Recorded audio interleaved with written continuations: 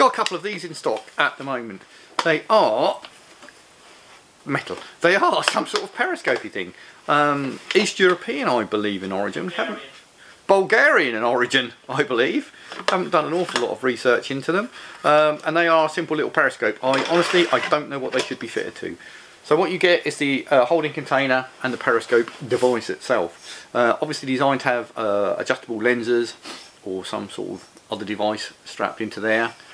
And it goes up over a trench. I really don't know what it's used for. We haven't done the research yet. I might update this video if we find out. We've only got a couple of them.